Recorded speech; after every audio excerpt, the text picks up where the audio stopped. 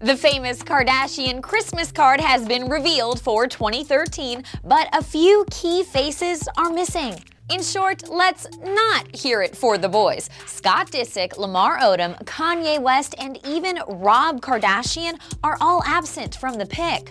But the family patriarch, Bruce Jenner, is featured, even though he and Kris Jenner are now separated. Also missing is Kim's daughter, baby Northwest. Photographer David LaChapelle snapped the pic. In it, the Kardashian ladies are surrounded by tabloids and dollar signs. The shoot was filmed for the Kardashians' Christmas special. It aired Sunday night.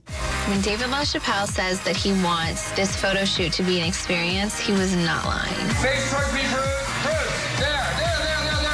It is so crazy. But why the lack of guys? Well, LaChapelle wanted it to be a just the girls shoot. That worked out because Kanye West was on tour, Khloe Kardashian and hubby Lamar Odom were having marital problems, and Rob Kardashian was shy because of his weight gain. Scott Disick agreed to sit out. But Bruce still wanted in. What do you guys think though? Was it right to cut the men out of this family photo? Let us know in the comments below. For Spin Media, I'm Lauren Zima.